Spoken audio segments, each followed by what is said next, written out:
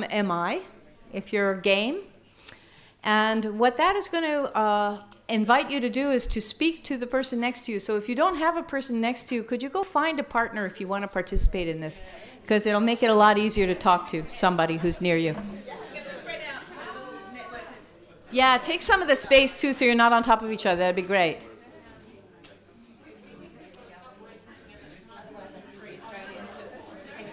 Is there anybody who is without a partner who wants one? Raise your hand and then we're going to match you up. And you're going to need to be close to one another because we're going to be listening and talking, not just talking. So if you don't have a partner and you want one, please raise your hand.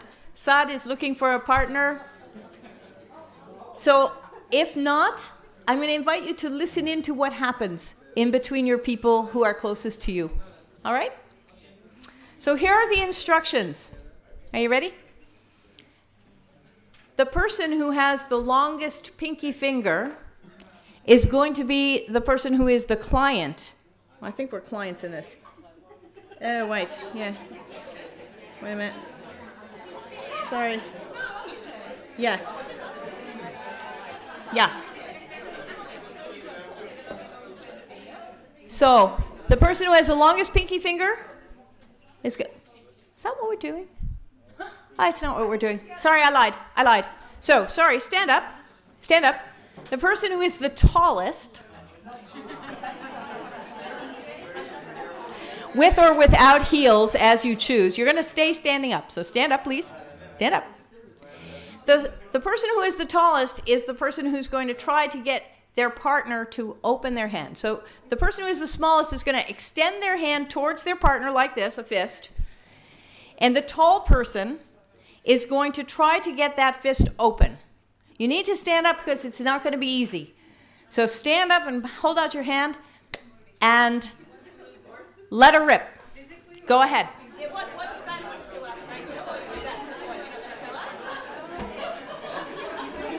Get their hands open. Those are the instructions. Get their hands open.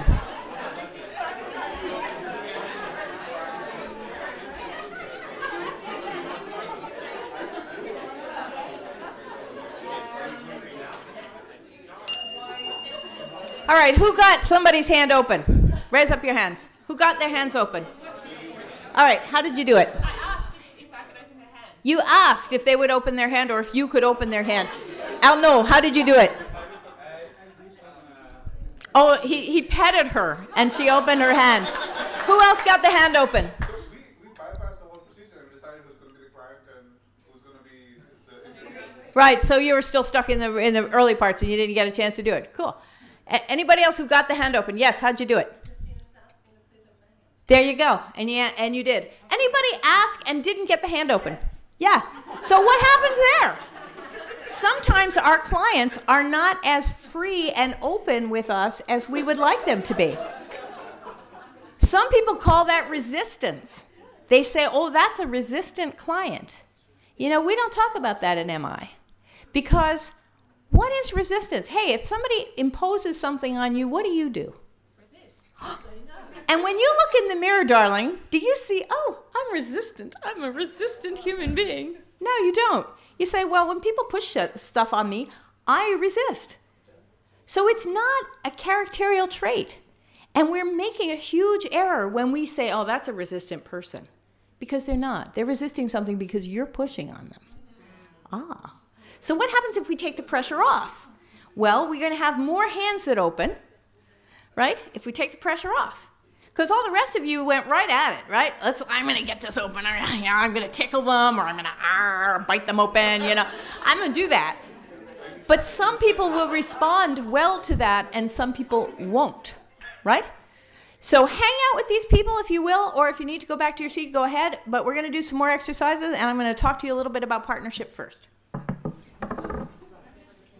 So in partnership, rather than telling the client what to do, and please excuse me, I use the word client, it's sort of a generic because I work with workers, I work with people who are, they have all kinds of words, users, beneficiaries, we have all kinds of words.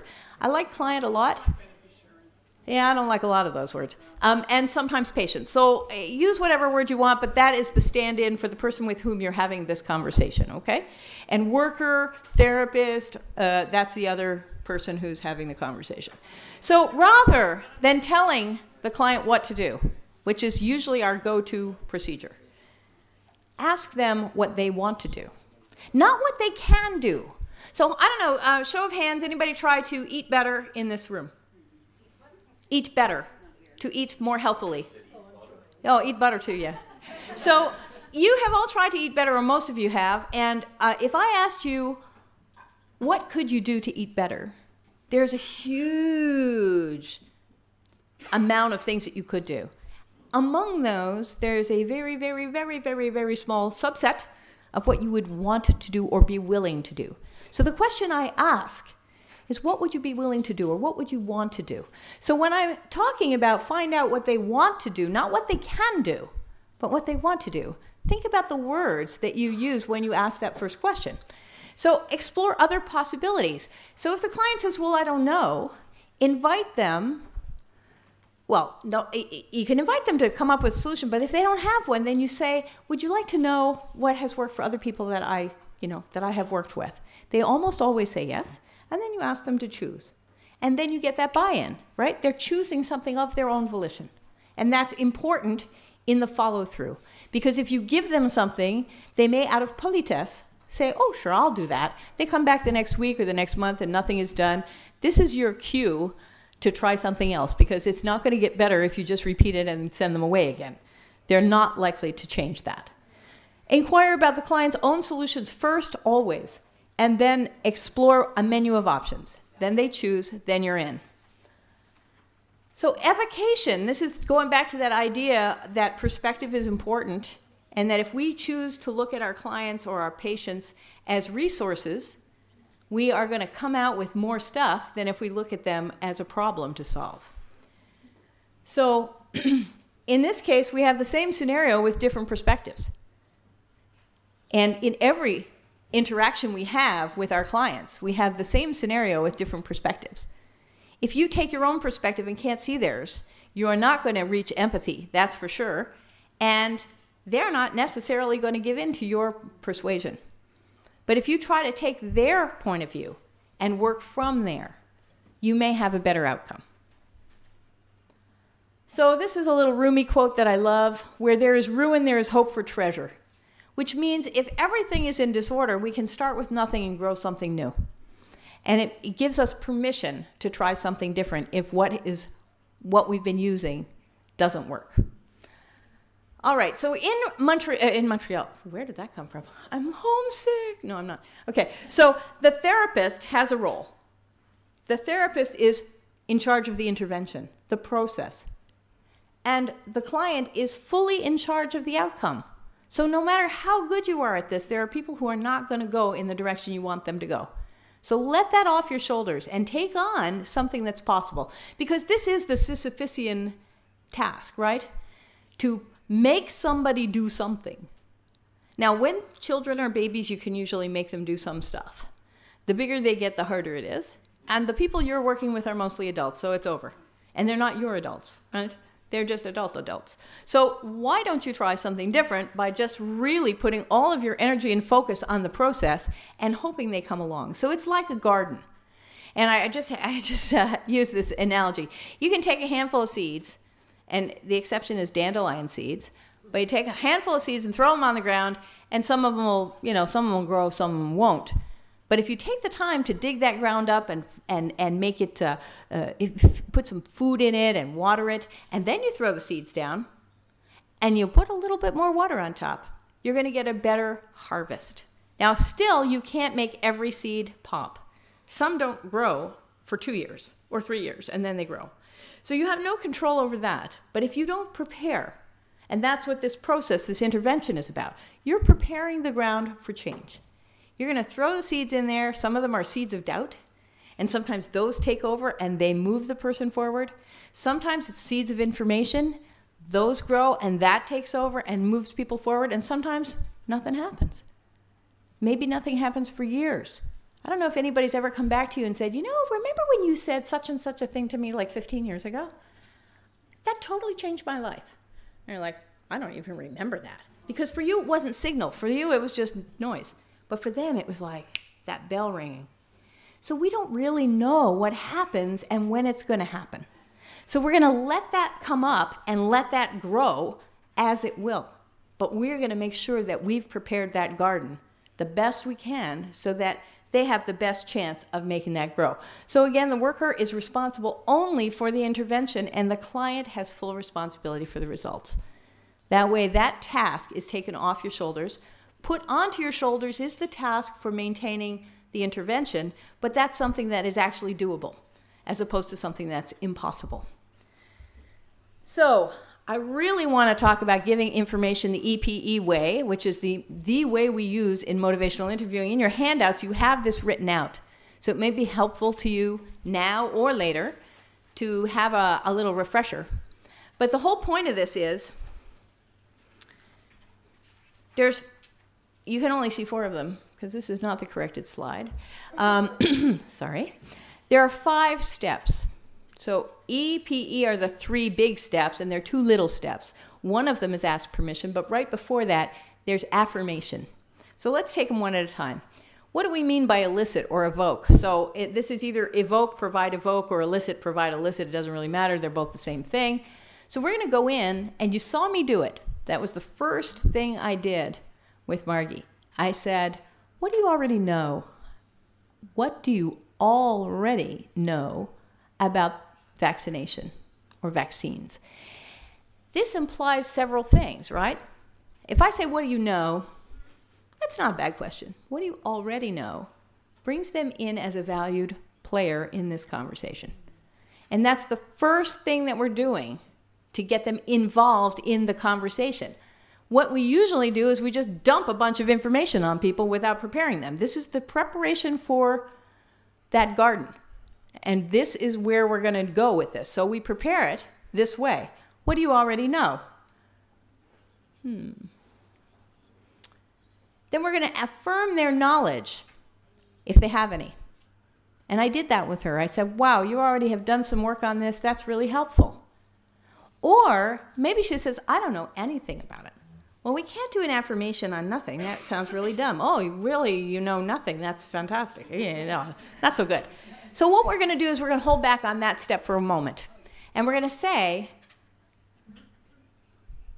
would it be okay with you if I give you some more information? And what I like to say is, would it be okay if I give you the freshest, most up-to-date information that I have? And I'll tell you why I say that. I'm a trained neuropsychologist. And when I was starting my training, everyone knew, and it wasn't a guess and it wasn't a belief, it was a no, we know this. Neurons do not regenerate, period, full stop. And somewhere in the course of my studies, I was in a huge meeting. We were, I don't know, hundreds of people. Somebody throws up a slide. Remember those are the square things that go in a little carousel? Throw up a slide that shows without a doubt that neurons regenerate. There was this huge flushing sound of all of everybody's previous data right down the tubes, all their research, goodbye, kiss it all goodbye, and just an audible gasp. But the day before, neurons did not regenerate. So I say, so I don't have to eat quite so much crow, because it's not very tasty, I say, can I give you the freshest, most up-to-date information that I have, knowing that information changes? And they say yes.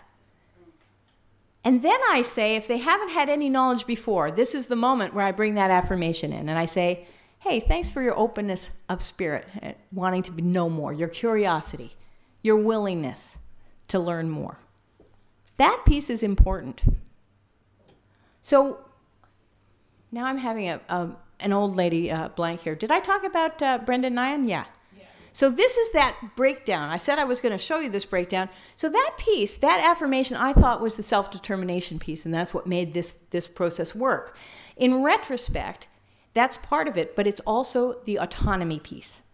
So I'm asking them, and that autonomy piece also builds that relationship. So asking them from the beginning as an assumption that they already have information on this subject starts to build that relationship right away. I don't know if any of you are trained in the helping field. Some of you are researchers and other things. But in the helping field, We know that up to 75% of the efficacy of any psychological intervention is due to that therapeutic alliance. And here's the part that just chokes me. It's not taught how to do that. It is just not taught. There are some places that teach something about it. But overall, it's like, well, we don't teach that. We know it's lacking. This is what somebody told me in my alma mater at UQAM, Université de Québec à Montréal. They said, well, yeah, we know it's lacking, but and that we put 80% of our attention on theory, and we know that in the real world it's 80% practice and 20% theory. And I'm thinking, are you not mortified to tell me this? Really? You're not even blushing. I can't believe that. But this is true. So they don't teach this. And that's one of the reasons I love motivational interviewing, because we'll see in a moment that engagement of the other person is critical. And that's what Brendan Nyan was talking about.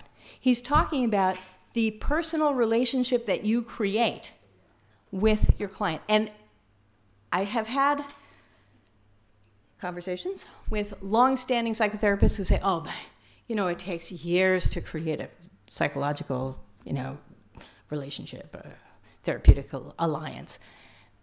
This is, what's the vernacular that's polite? Hogwash. Yeah, no, not true. I can do it on the phone. And I do it on the phone. That's what gets them into my office. So I ask them right away, what are you looking for? How can I help you? I open it up right away. It is the smallest investment with the biggest payoff that I know. So there you go. So we're moving forward with that. Then we ask permission. So we say, would it be okay if I give you some more information, or if I share with you the most up-to-date information I have? And as I said, I rarely get a no. And what this does is it shares the power. They could say no. And if they say no, I'm not going to go further with this. But most of the time, 98%, 99% of the time, they say yes. So then I go forward. But what that does is it has a physiological effect on their brains, and it opens their ears. It's, again, this preparation for seeding the garden. So their ears are open, and then you're going to give them some information. And you give it to them. And you give it to them in small enough bites so that you know they're still with you. So you pay a lot of attention to the non-verbal stuff. You may ask a couple of follow-up questions like, is that okay? Is that too much? You need some, can I give you some more? Just slow it down, break it up, let them take it in. And then, so we provide that wonderful information, and then we ask one more question. And that question is about what impact this new information has on their plan, whatever the plan is, if it has one. And I always ask that last little bit. That's not in the book. That's a my thing. And it's because that offers them the option to say, no, didn't make any change at all. I'm not really trying to push for them to only be able to say, oh, yeah. Because what I've noticed is if I don't say that, they polarize, no, it doesn't change. Doesn't change anything for me because they don't have any other space. But if I say, wide open here, does it make a difference or not? They're like, oh, yeah, it does actually. I'm thinking in a slightly different way, or I've decided differently. So it's an invitation again to choose something different. You have this on that handout just by the way. So one of those pages is this. And that's how we do it. So do one, wait, no. Learn, yeah, see one, do one, teach one. Here's your do one. Is it? Is it coming up? Yeah. So why don't patients just do what we tell them? Because they're not involved in their process, for one thing. Because we're not checking in with them, for another thing. Because they have differences of values and opinions and beliefs than we do. So there's lots of good reasons why they don't do it. It's not because they're resistant. They don't wake up in the morning and say, yo, resistant Rach, how's it going? They wake up in the morning and say, I'm just me, okay, I have these beliefs, and I'm not going to do things against my beliefs. Ask Donald Trump. He keeps trying to get money from me. It ain't working. All the emails, it's not working. I just send out another unsubscribe to them. That isn't working either. I'm going to have to do something different. Anyhow, so here we go. So with your pair, here's what I'm going to ask you to do. I want you to, I want you to choose a subject about which you know quite a bit. Okay? your partner will have another subject, pretty sure. So here's what you're going to do. You are going to tell your partner what that partner has pretended to come in with and consult about. It can be anything. Truly and honestly, it could be yoga, it could be macrame, it could be anything you want. And there are cards involved in a different thing. I'm sorry, I didn't update this. But so you're going to tell your partner, you've come to consult and learn about X, something you are comfortable with, okay? So say it's yoga. So they say, you've come in to learn about yoga. And they say, cool. So you, the therapist, who is not the person who was the therapist before, was that? No, we didn't do that. We didn't do that. So you who has the longest little finger will now be the client. You're going to be learning first about what this is. And you, the therapist, are going to follow the steps on your piece of paper. This is not an improv. The one that says EPE. Yeah. If you don't have one, I have some extras, and there's some extras up front. So you're going to do that, and you're going to behave as if you, the client, will behave as if you've come to learn more about whatever the subject is. You do now know what the subject is.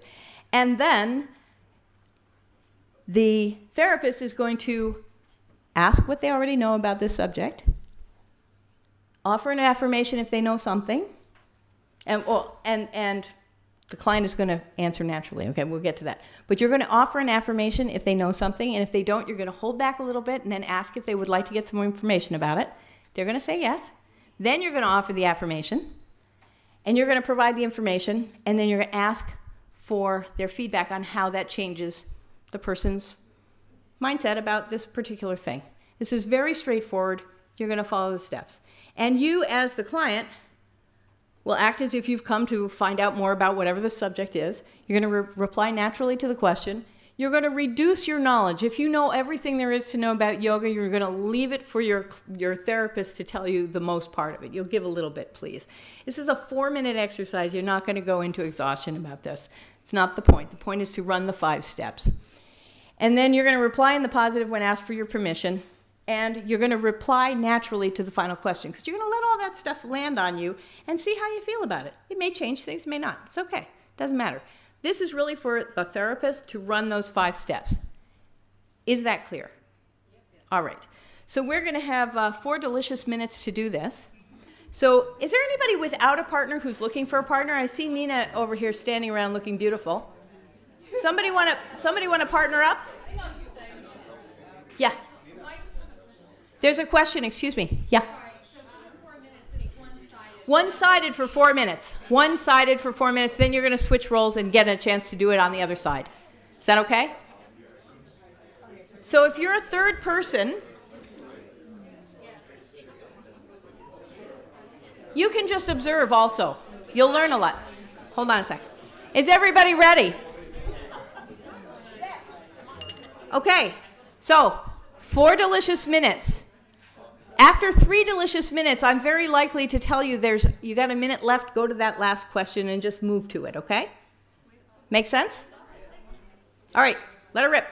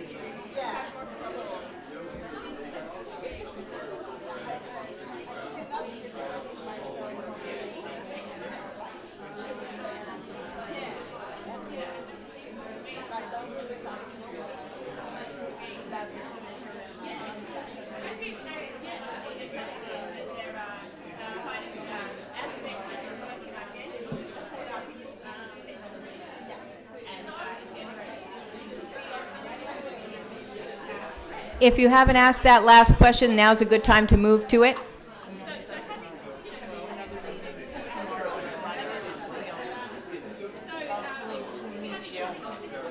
And one of these days I will email you because I want to finish the training. Do you have a card? No, give me a card and then I'll email you.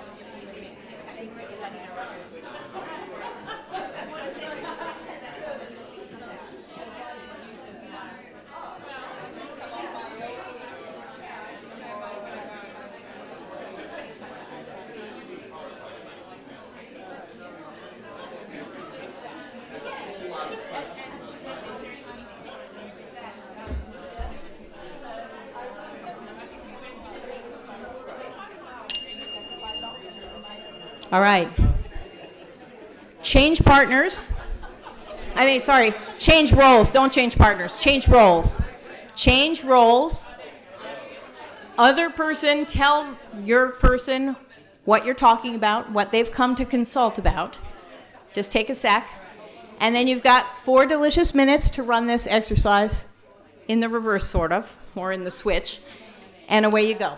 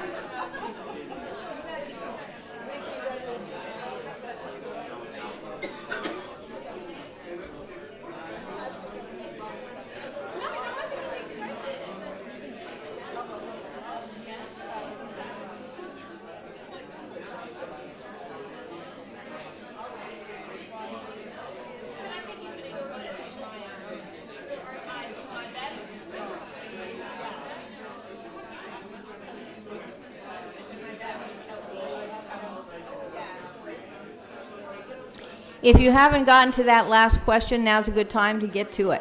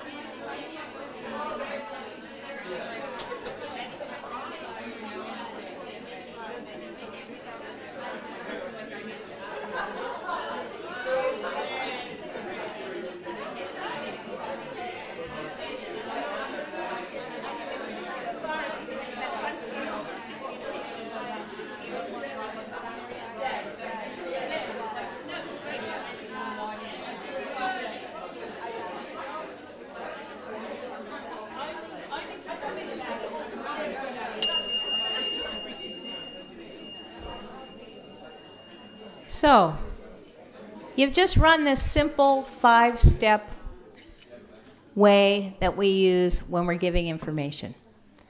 What did you notice, particularly when you were the client and you were coming to find out more information about whatever your therapist was wanting to talk to you about, which is a little bit opposite, but hey.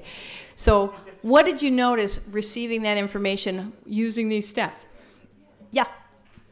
Ev picked a good thing because I'm vegetarian, so she asked me, I was presented with a situation where I'm there to be counselled into eating meat. Okay. And so she asked me to explore she sort of, in asking what I knew and exploring the motivations of why I might want to, I was able to tap into some reasons why I might want to eat meat that I would not perhaps have otherwise considered. Right. Because Okay. I've never thought about wanting to eat it, right? Right. So, Right. yeah. So it was an opportunity that was kind of open for you. There was a lot of space there for you. Okay. Great. What about somebody else? How did that land on you when you were getting information using these 5 steps? It's different from the usual. The usual to be passive, like sitting and receiving information without being asked. Right. Right. So what did you notice about not being passive, about being actively involved? What did that feel like for you? You're more receptive. You were more receptive. You felt more receptive. Okay, cool. How about somebody else? Yeah. It's sort of interesting seeing how what you say gets sort of summarized and put back to you. Like, I said we were talking about horse riding, and I was describing what I was like, horses could bite you, and then it was sort of reflected back to me. No, but this is true. But then it was sort of reflected back to me as like, maybe I'm a bit afraid of horses, and I don't think that I had sort of put that into thought. And maybe you wouldn't want to trigger someone as being, having a... You might. No, you might. Maybe I am afraid of horses and I didn't know it. Yes. Yeah. Yeah. It's true. And what that would have been, that's a fantastic example, because that would have been if she said to you when you said, well, horses might bite you, and she says to you, you're a little afraid of horses. That's a complex reflection, because you didn't say that, right? But that's what was underneath that. You're afraid they're going to bite you. And she nailed it. That's exactly what that is, complex reflection. Bravo. So what else did you notice? What else did you notice? Yeah. I feel the compassion of my therapist. The compassion of my therapist. The compassion of your therapist. Yeah, you felt Yes. like she was right there with you. Yes, she was smiling, she was very kind, and I thought that she really wanted to listen to me. Right. Okay. So the other thing about therapy that we know is that the most important thing is to feel heard and understood. To feel heard and understood is a huge part of the success of any kind of interaction, therapy or otherwise. So when you are with your friends, you love them because they get you, because they hear you and understand you and accept you. There's that third part that we don't usually mention. So they accept you just the way you are, but they're really trying to understand you and hear you when you say something. And if we do that with our patients, if we try to hear them and understand them, that's already huge. And that works on that weaving of the therapeutic alliance. So you felt comfortable sharing something with her because she was offering you that space. And it was a safe, warm environment. Cool. Somebody else. Yeah. So I noticed that that kind of last step, that evoke step, what, if any, effect did the new information have on your thinking about your situation or in your thinking about this topic? I actually found that that question became implied in that offering of the information. So it was almost, it became, instead of a question, it's more of a summary. Oh, it sounds like you, have... that information has made you think a little bit differently. Would you like to tell me a bit more about that? We actually don't do that. Okay. There's a reason for not doing that, because that really does direct somebody into something, and you could be really wrong, and it can terribly rebound on you. Yeah. So that question is intended for one purpose only. Do you know, I read this somewhere, it takes 10 seconds to integrate a new piece of information. Ready? You uncomfortable yet?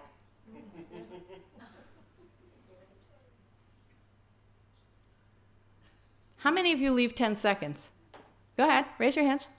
Yeah, I thought so. So instead of doing that, what we do is we open the question And that is a comfortable place for you and your client to sit with those 10 seconds while they mijote, as we say, while they work through what you've just given them with a purpose. Because they may work through it after they leave, or they may be thinking, I got to pick the kid up at daycare. I think we're going with carrots tonight, whatever. And it's out of their mind. But we're going to give them that 10 seconds of reflection by asking that question and not doing a reflection. Now, if we're super mandated for something, we might go with the reflection, but that's not the intention of this. So then how would you, so if the response to providing the missing information is, I can see how that would be, Then you don't have to, ask the question. Right. Then you reflect it back. Exactly. That's what I'm saying. Okay, I didn't understand the situation. Thank you for the clarity. The situation was, I hadn't really thought about it from that perspective. Right. I can see how that might be difficult. Right. Well, maybe it's okay. Perfect. Right. That's true, but that doesn't usually happen. Right. So usually it requires that question. If the person is already moving forward with you, you of course go with that. It makes perfect sense. You can see that. It's real evident when it happens. Yes, Eva. Oui. Close. From all my anthropological non-seeing vaccine-hesitant patients in real clinical setting, I've been given talks on how to respond to vaccine-hesitant patients. And how I understand this process is as well as the last phase being asking patients or clients what they understood from the information. That's a different question. That is a question that me as a person will kill you for, because I don't like to be taken to task. I don't like to have a test at the end of something. So sorry. Ev, could you repeat the question? I was thinking of this last stage on trying to see what the person has taken from the information. For instance, we used to say that MMR has a risk of 1 out of 1 million. For me, it's really rare. But I've seen a mother, for her, it was like really common. So instead of alleviating the fear, the information increased the fear. So the idea was just to reflect on the perceptions of the person, but it seems that it's not correct. Well, what actually, I will make this much more clear for you what our stance is. Our stance is we don't ask you, what did you understand from this? We ask that question because it's not a test question. It's a process question. Now, if the person has seen this uptick in her anxiety about that because of the numbers, she's going to say that. She's going to say, whoa, when you told me that, man, that is just too much of a chance that I don't want to take with my kid. Then you may be able to recuperate that or not. That's another story and another different thing. But what I really want you to not do is say, so what did you understand about that? What did you get out of that? What did you retain? This is another one. What did you retain about what I just told you? Oh my God, I'm sorry. If you ask me that, I'm so out of your office so fast, you're going to be seeing the side of my skirt flapping. So we don't want that. We want to let them sit with that in a comfortable place to just turn it over. Turn over that information. Yeah. So how would you ask that in the vaccine conversation, and you get to the very end of all their concerns? Are you then saying, would you like to reconsider your decision? How do you put No, exactly what I asked you, which you answered. I said, so we just gave you all that information. How does that figure in your thoughts about going forward with vaccination or not? So you are asking them, how does that affect your decision to vaccinate? Yes, absolutely. But I'm leaving it as a possibility. It doesn't affect it at all.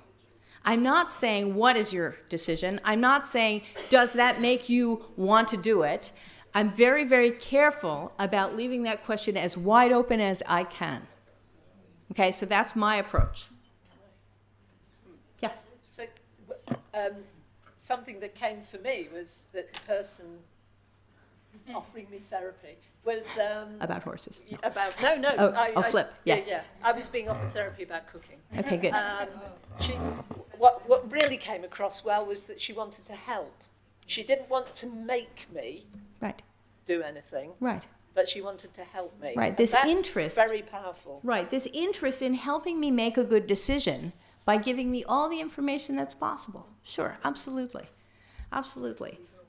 one more, and then I'm going to switch and ask you to talk about what it was like to be the therapist. But go ahead, yeah.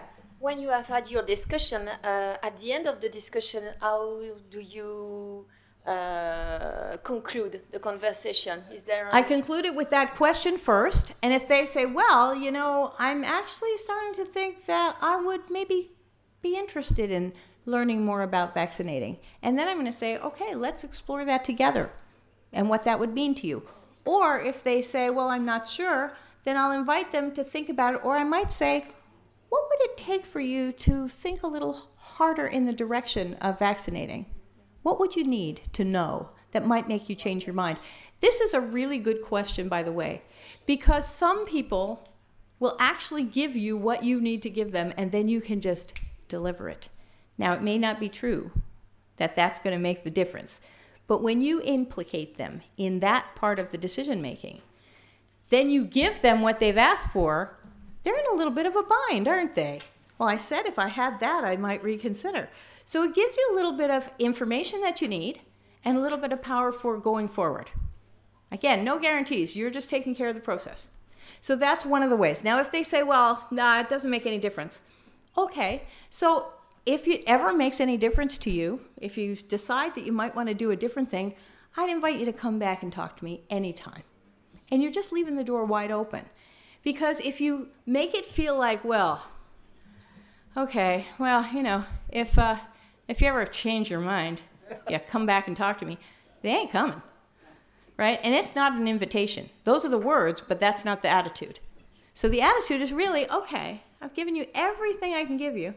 And if that's not changing your mind, that's all right, you're an adult, you're okay. So you can then have that openness. Yeah. Yes, because if you want to transform the attitude to a new behavior, you have to take an action or to... No? What I mean is that... Est-ce que c'est plus facile en français? Je traduirai. Oui. Comment faire le passage à l'acte, en fait? OK. Ça, c'est pas votre job. So how do we get people to actually do it then? Well, you either bring out the taser and the hypodermic at the same time, or you say, look, come back to me if there's any other questions that I can answer for you, if there's any information that you need, or if you change your mind, come back. You can't really go further than that with these folks, except to explore a little bit in the future. So what would it take for you to change your mind? See, this is a very good question. What would it take for you to change your mind, really? They would have to say, well, Gwyneth Paltrow has to write in her stupid blog that it's a cool thing to do to vaccinate, because I'm not doing it until she says so. It could be that, or not. But once you've hit that end there, you've done everything you can, unless you can think of something else. They are not going to go there. If they are already there, if they're saying, wow, yeah, actually now that makes a lot more sense to me. Yeah, I think I'll do that. My dentist did that with flossing. I didn't really have ever thought about it. I never flossed in my life. I was an adult. I was 40-something. And she said a few things, and I went, that made the difference for me. And you know, I haven't skipped a day since then of flossing. It was one of those things, like turning vegetarian. The day you decided to do it, boom, she did it. There are one-offs like that, but the majority of things that we change are not like that. And they take time. So does that answer your question? Yes. Okay. So just a very quick question. How do you feel about how do you feel? So how do you feel about that information? I don't like that question. Okay, so I'm asking. Yeah, I don't like that question, because if you don't have an idea about how they feel, well, first of all, you don't care how they feel. Yeah. What you care about is what is the impact. So ask the right question. Yeah. If they say, wow, I feel really constrained about it, that doesn't give you the information you want. Yeah. Right? So ask the right question right off the bat. So what impact, if any, does that have on your thinking about this situation? Yeah. This is a whole rant for me, which I'm not going to do right now, but the how do you feel question just evokes an incredible rant. It's really very beautiful, but it's not appropriate here. Oh, can I have it later? Later. Okay, thanks. No problem. All right. So as a practitioner, how do you feel about possibly changing your practice now that you've had this activity? Does that seem like it would fit into your practice somewhere? Absolutely. Yeah. Okay. You just asked the how do you feel question. How do you feel about putting this in practice? You're right. Because I want to know how they feel about the action, not how they feel about the information. but how do you feel about putting it into your practice? Is it possible? Right, absolutely. So what do you think? Is there a place for it in your practice? Oui, non, un peu, yeah? I'm not a practitioner, I'm a researcher, but I can't wait to try this on my family. Hey, yes! Absolutely, with your adolescents. So what do you know about smoking weed? Okay, I don't know anything. I never inhaled. So what else? What else did you get out of this? You want to? Pardon? Even with permission, it would be awkward if you say, let me share something about my experience. Yeah, right. That's a personal choice. All right, so what I want to just do is draw your attention to the microcosm of MI that this is. So in MI, we do find out, excuse me, that's not what I meant to do. We do find out what the person wants to know right away. We want to bring them into the conversation and keep them there. This is part of engaging. We want to keep them active. I don't know, anybody who works with people, do you prefer somebody who's active and cranky or passive? No, active and cranky every time. Right? Because they're in motion. And you know what? It's physics. It's just plain old physics. A body in motion is easier to keep in motion. A body at rest is really hard to move into motion. All right? So even if they're cranky, they're moving. So let's take that energy and move it forward in a direction. So that's the first part of this involvement. We're going to get them involved right in the first thing, and we're passing the message that you have value in this conversation. You're not just a lump that's arrived in my office. The next thing we do is we affirm their knowledge. What does that do for them? What does that do? What does affirming somebody's strength do for someone? What does it do? Makes them feel good. It makes them feel good, but it's very specific. What does it do? Respected, that's possible. What else? Brings them in as a partner. Brings them in as a partner. What does that give them? Value. Power, value, confidence. All of those things you need to make a change, right? Because it takes courage to make a change, is it not? So we've got that going on in the second step, or sometimes the third step if they don't know anything. Okay, then we ask permission. What does that do? What's respect? In what sense? Well, it makes them feel like, you know, respect that they've got these concerns and you know, you're asking if you can give them additional information. It just sort of, yeah, I think it's respectful. It's respectful and it's ceding power. They then have a chance to say no. Whenever do you have a chance to say no when people are dumping information on you? Practically never. But this is your chance to say, no, I really don't want to know any more about that. And that's one of the times it happened to me. Somebody didn't want to know about autism. They came for an evaluation, because I was a neuropsychologist, and they didn't want to know anything about autism. Thank you very much. Total shutdown. It's okay. So then we give them information. What does that do? Why do we do that? What does that do? It's empowering. Information is power, right? Knowledge is power. So then they have all the information, their own and ours, put together in an organized fashion. And then this final question, what does that do? Finds out about the impact of the new information on the combination with the old information and where that's getting them. And it gives them the opportunity to, in front of your eyes, to process that new information. So these steps all fit into the whole MI thing. We've got acceptance, because if you say no to me, that's fine. I'm going to accept that. That's where you are right now, and I'm not going to push you any further. Right? We've got compassion. I'm trying to understand your point of view. That's why I asked you that first question. We've got partnership. We're both in this conversation together as equal partners. You've got your expertise. I've got mine. We're in here together. Evocation. I'm asking you to give me what you've got. And then I'm asking you again to process what we've just put out on the plate. So that's why I love this thing. It's really a microcosm of the spirit of MI, and it's wicked effective, and it took you 4 minutes. Now, if you have a lot of information, maybe 6. Really? Because people can't take that much more information in, so you got to shorten that up. And this works amazingly well. It's like a party trick. It's like magic. It's ridiculous that it's so easy, and yet people don't do it. And we usually forget the last question. One way or another, we forget the last question. Try not to forget the last question. It's really important for people to integrate the information you've given them and give them a chance to think it through. Margie. Sorry, Rachel, I was just going to say that with the vaccine conversation, though, depending on the degree of hesitancy of the parent, it's actually a really, really complicated conversation unless you just limit them to 1 or 2 2 or even 3 of their top concerns and then say, look, we'll have to continue this another time? Because I spend up to 60 minutes with a highly vaccine hesitant family, and usually by the end of the consultation I can get them to accept all or some vaccines. Cool. But it's an hour. It may be faster this way. You could try. And the other thing is we did do 2 rounds of it with you. I don't know if you noticed. Yeah, you did. Yeah. Yeah, because I introduced a whole new set of information. That's right. To homeopathy, and I was sort of aware of doing that. That's right. Whereas you could have, if I hadn't done that, it could have been much shorter. Sure. So I think this will shorten it a little bit. And but I do think that we can't oversimplify it with the highly vaccine hesitant families.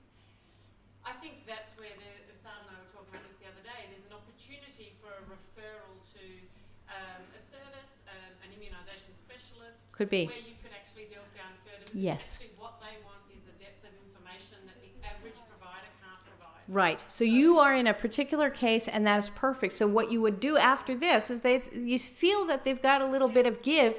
You say, would you be interested in getting referred to somebody who can go into this with you more? And they're going to say yes if they have any. And in fact, the main outcome then is that they're open, they're receptive, Yep. they do want more information, so you've got them on the chain. That's right. pathway. That's right. But you won't get there at the end of that consultation. Everybody has constraints. MI works within the constraints. It does not work outside of the constraints. It doesn't mean if you only have 15 minutes, you've got to spend an hour. We actually had that conversation. No, you spend the time you've got, but use it well. If referral is a possibility, which it is not necessarily in everybody's work, then refer. That's fabulous. Or recall. Or recall. Yeah, you can bring them back. Yeah. So, of course, you're going to work within your constraints. It's really, really important. Does that give you a good sense of this tool? Yes. Like you might use it? Definitely. Cool. All right, great. So we already talked about that. We talked about that. All right. So, whoopsie. Let's talk about the ORs. Again, this is Bill Miller all over the place. ORs, open questions, affirmations, reflections, and summaries. In French, it's ouvert. It's just silly. Anyway. So open-minded questions, I like to put the minded in there because it's that sense of gentle curiosity without judgment. These are very, very important. When we have probing curiosity, it can make people very, very uncomfortable. And they can feel like they're being manipulated and moved around. So my attitude is, as best I can come up with, wow, really? So what else? Oh, really? No sarcasm. This is my biggest challenge in life. No sarcasm, because it really backfires unless your client knows you well and is comfortable with that, in which case style is everything and it's fine. Affirmations are very specific. They are not compliments. You look marvelous is not an affirmation. But you put a lot of effort into choosing that outfit. Could be.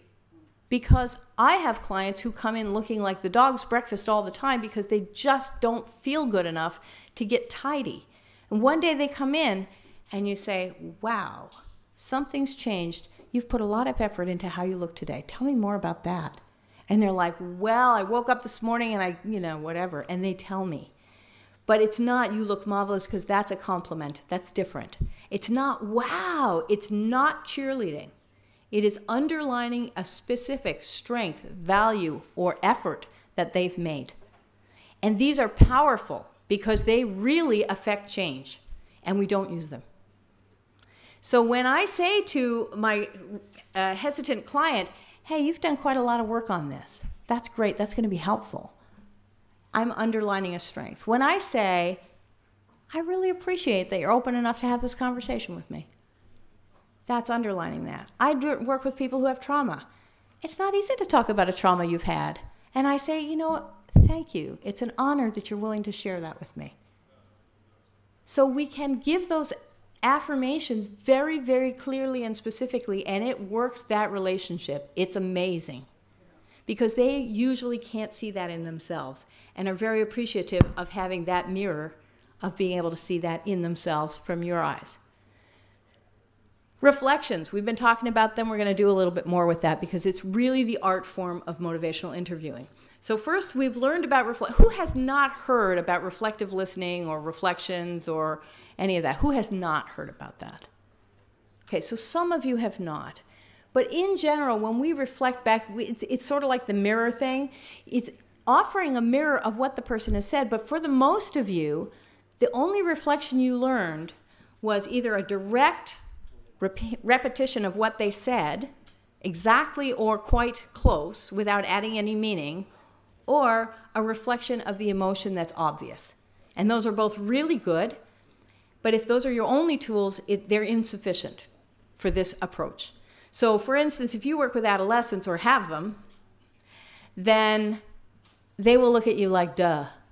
Like you just so duh. Did you just repeat what I said? You are like as dumb as a post. I'm sorry. I don't want to talk to you. But if you say something that's underneath that was implied, that you felt in your heart, it's a hypothesis that you throw out there. If they endorse it, you go with that. If they refuse it, you go with that. That's the accuracy. So if you say, wow, that really makes you mad, and they say, no, it just frustrates me, you go with frustrate. Don't stick. Move with them. And here's what they're doing. Anybody ever see those little drawings? They're like identical, except there are 10 differences in this one than from this one. You know, so it's really easy to knock off the first 5, right? Those are the obvious ones. Your eyes catch that really easily. And then you're down to like 6, 7, 8.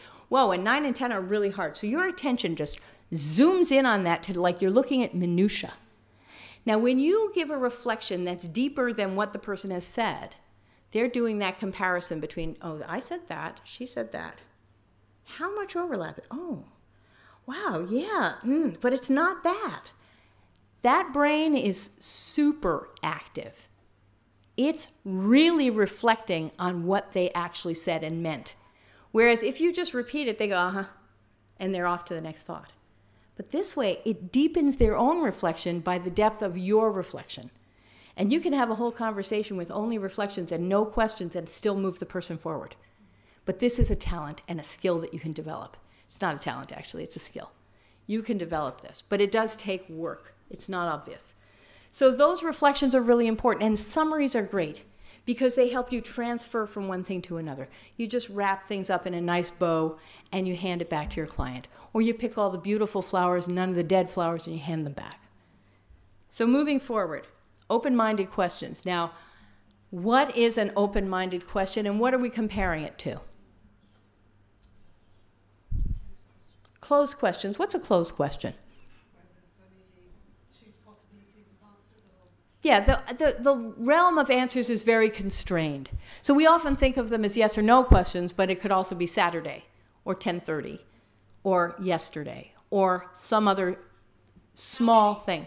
How many? 6, right. So it could be any small answer. It is a non-invitation to talk. Now, it doesn't mean that people won't elaborate. They might, because people want to talk. They come in and they want to talk. People do. That's what we're made for. That said, if you get adolescents or other people who are hesitant, that don't feel comfortable, they will take that non-invitation and not talk. And it's really easy for them to do that. So we're going to make it a little harder for them to not talk by inviting them with an open question. So one of the first open questions that you want to start with is, how do you start your session? If you ask, how are you doing today, you're going to get a reflexive answer, right? This is a hugely open question. They may talk about their dog or the parking or, you know, anything that's not useful. Or they may actually jump in, but so narrow that open question a little bit. So why are you here to talk to me today? What's bringing you in today? That's going to focus it right away. And this is important because we focus so that we can stay on track and be efficient.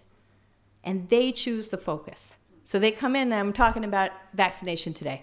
Or I want to talk about my baby's progress, 6-week checkup. That's fine. So let's start there. All right? That starts the focus. Now that's a really good one. The other questions we like to use are often when we're solution seeking with our client. Once we really understand what's going on with them, we may ask questions like, what's worked for you in the past to overcome some kind of obstacle like this? What has helped you to get further along when you feel blocked? How do you like to learn? What is easier for you? How do you want to do this? What solutions can you come up with for this issue? And those kind of questions we call evocative questions because we're evoking their own solutions. So that's when we use questions. We use closed questions in MI when they're efficient and we're looking for data points. If you ask me, how tall am I, I'm going to tell you precisely how tall I am. If you ask me a question like, oh, tell me about your height, I'm going to give you a whole different answer. It's going to be completely different. So ask the question for the information you need. If you want to hear how tall I am, ask me how tall I am. If you want to hear what it was like growing up as the smallest kid in class my entire life, ask me what is that about. So get the question to fit what your needs are. Sometimes we just need to know, how old is your baby? Not tell me about your baby's growth. You might need that, or tell me about your baby's age. Well, he's kind of partway there to half a year. Yeah, let's get efficient here with our questions. So there's nothing wrong with closed questions, but we use them too much. And they are very effortful if we're trying to get a lot of information, because we're fishing with one single line instead of a net. So sometimes we want that net, and we want all the fish, and including the boot and the other weird stuff that you get in there, because sometimes that can be helpful. But sometimes it's too much, and you just really want to know, how old's that baby anyway? So that's what we do. Questions to which you don't yet know the answer. Don't ask questions you know the answer to. How do you feel about that? If you have any sense at all as a therapist, you have a pretty good idea. So make it a reflection. You feel really stuck there. Instead of, how do you feel about that? There's a whole lot of reasons why people ask that how do you feel question, and I don't really agree with most of them. When in fact I can name that, the person can name it back to me or adjust it. It's not like I'm giving them a free ride. So then we move on, and we have a sense, they have a sense that I'm really understanding what they're saying, because I've just offered how they feel without asking, because I've been paying attention. And if I'm wrong, they correct me right away. Adolescents in particular love to correct anybody who will listen. It gives them power. And if I realign, I've got a great relationship going right there. So that's one of the reasons we use that. So here's a difference. This is just an example of between an open and a closed question. If the person says, I need to get more exercise, we could ask a closed question, have you tried X? So let's say, I need to get more exercise. Have you tried running? What is the problem with that? I hate running. Well, you might hate running. And you might also think that I must like running, and now, oh, I'm stuck between hating something she likes. I need to please her because I'm getting service from her. It gets real complicated, right? It shows my bias. I don't need to show my bias. I want to find out what you've already done. So I'm going to ask that question, what have you already tried? And then I'm going to say, so what happened with that? What was the most successful thing you tried, and what was good about it? I'm going to stay on the useful side rather than, oh, so what failed for you? But that's where we go, right? We go right for the problem. What failed? So what was no good about that? Come on. What was good about the things that worked? And how do we make them better? Do you need more exercise to lose weight? Nice closed question. How does that work for you? There's a lot of reasons to get more exercise, aren't there? Losing weight may be one of them. Are you saying I'm fat? Exactly. That's the implication. So we don't want to go there. So we're going to say, tell me more about needing more exercise. And you're going to get a wonderful answer from somebody who's actually given it some thought. And it may be, I'd like to lose some weight. But they're saying it, not you. So we can offer our presence.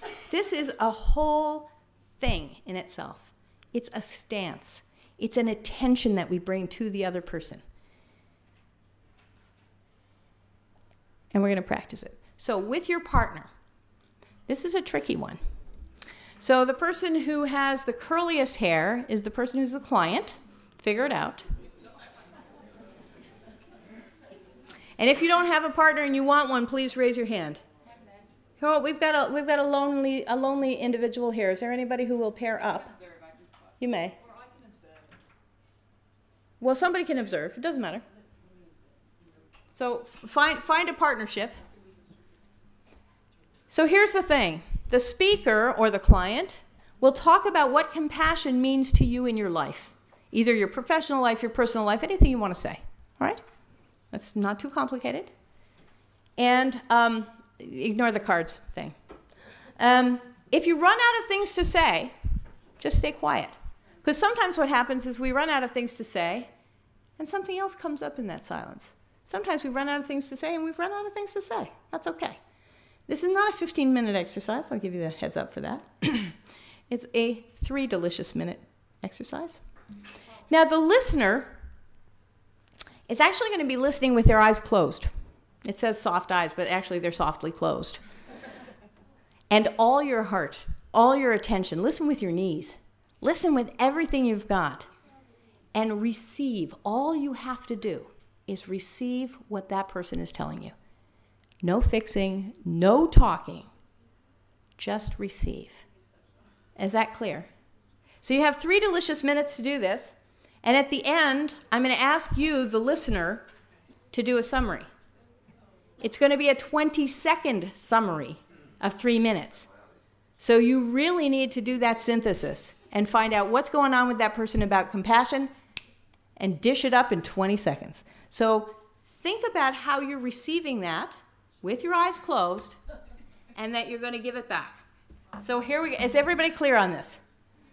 So one person is going to be talking, the other person is going to be listening, and we'll do a 20-second summary at the end of that. We are not switching roles. This is just one 3-minute segment. Ready? Go.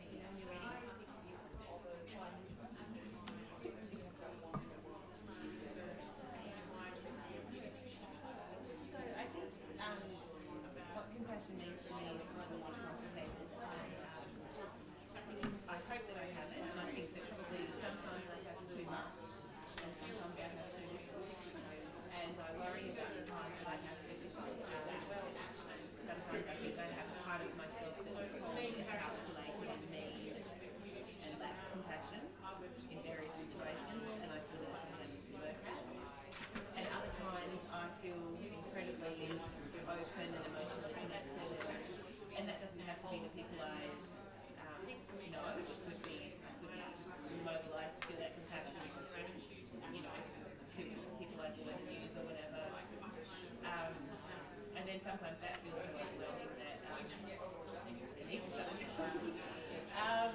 So I feel like compassion for me is, I don't know, I would like to think it's a natural human emotion, but I also think it's probably a work in progress as well. Sometimes it feels like it should. Sometimes I'm so bursting to sometimes I'm overflowing with it. Perhaps it's like, I don't know, it's like a drought or a flood or drought. I suppose. So that's my experience of it. And my experience of receiving it would be, I don't know, I suppose I haven't thought very much about how I experience compassion from other people. I think people were kind to me and good to me all the years that my career was hard. I appreciated that compassion. My family and friends and colleagues generally very supportive, and that compassion taught me to be helpful and constructive and compassionate with other people going through their own version of that hardship or other hardships. And I suppose that that's what else you recipient of compassion. Yeah, I've needed people to be kind to me many times in my life, probably, and they have, and I've been grateful for that. And I suppose if I'm in a situation where someone requires my compassion, and that's clear to me, it's not hard to give it. It's more if I need to go looking, it might not be there, and I might need to go looking for it. But if someone said, "Hey, I need your help," or I found someone crying, like if I stumble on something crying, I can always like a magnet to go into that person and talk to them. But if I was, pissed off with somebody or judging somebody, I might not automatically go to the compassion. Listeners, you've got 20 seconds to do a tight synthesis of the important things that your person just told you. 20 seconds. Go ahead.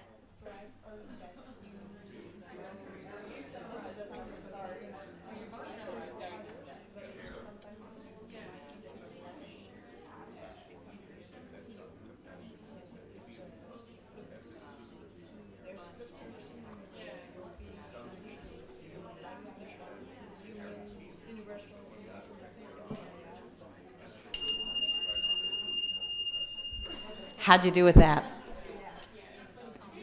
So, clients, when you were talking, speakers, what was it like to talk to somebody who gave you their full attention but no verbal feedback?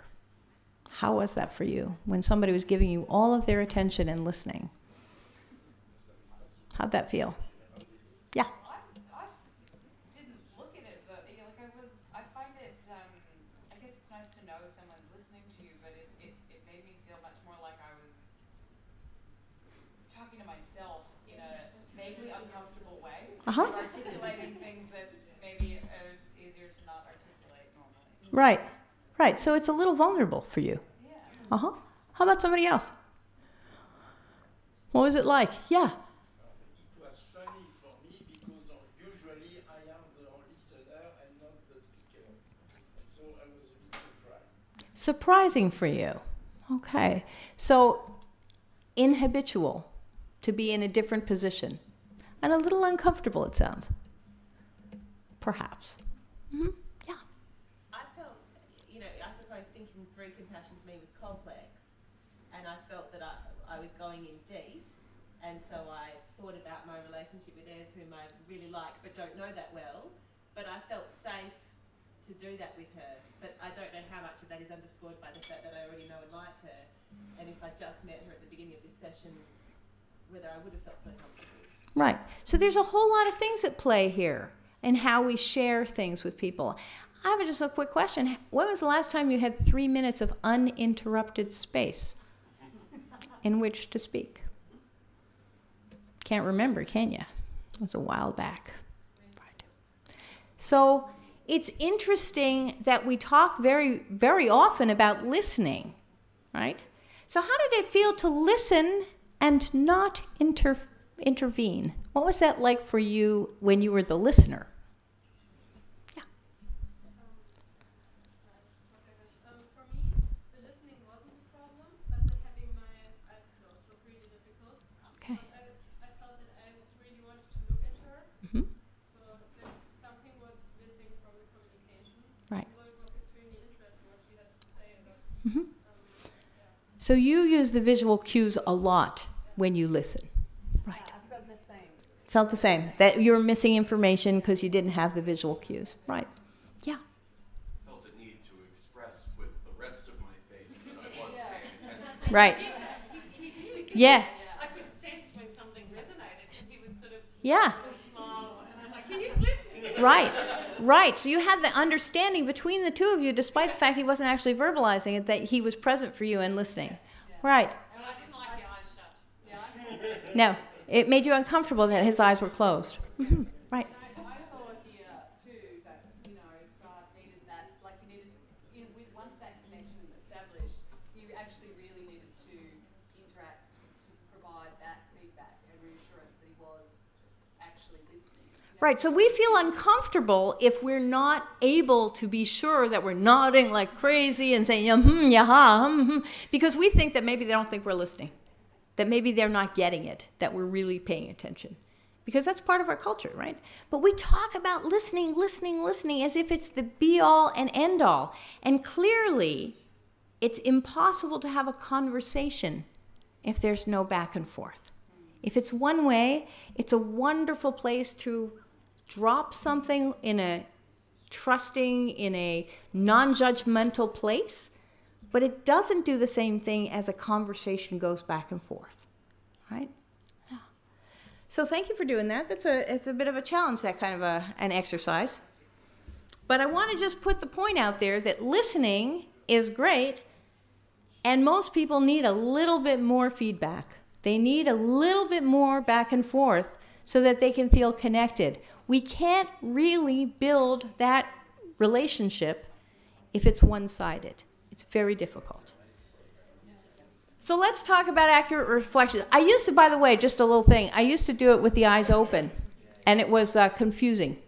I got more negative feedback about eyes open than eyes closed. So I decided I would try it with eyes closed. And people have split out in two camps. They listen better with their eyes closed, or they are disrupted by the fact that the eyes are closed. It's cool. It's really about the listening.